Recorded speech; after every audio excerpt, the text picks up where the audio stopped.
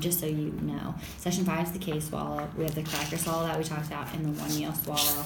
And then the tongue touch, instead of the 3 rubber bands, it's only 1. Okay. And then the time chart. Session 6 is the same thing. You still have the time chart. The oral screen is with the lips closed and the rubber band, so they have that, like, you can use the orange peel or you can use the wax that they gave you. Excuse me, I'm practicing the yawn and K swallow for you. So the K swallow here is like ka. This one is ka. So you want to make that ah for the back of their throat. So when you guys try that one? Can you say ka with your flower? Oh, that's the flower. Yeah. You're gonna sound like little crows. Yeah.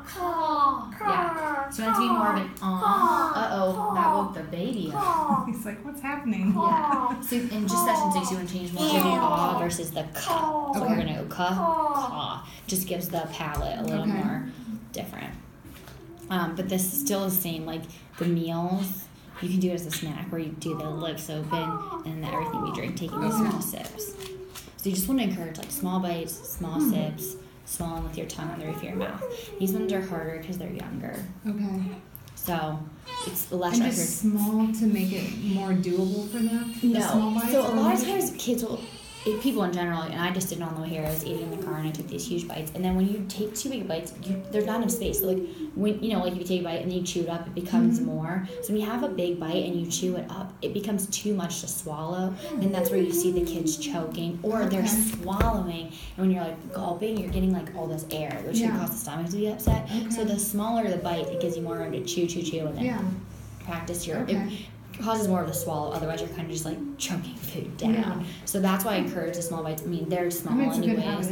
It's a great habit, and it's hard, like it's easier to start than when they're younger. Because I mean, I didn't grow up like that, and I have a hard time. Like, I'm so starving, but you just like sit down. And then also, it's, I mean, you guys are nice and petite, but it does help with overeating. Because your body registers that you're becoming full versus just gulping things down.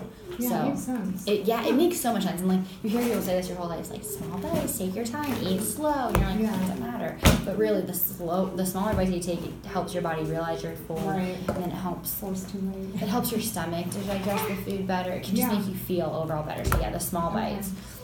So this will be the lesson that I'll see you guys for a little while. Probably now that you guys have a good basis.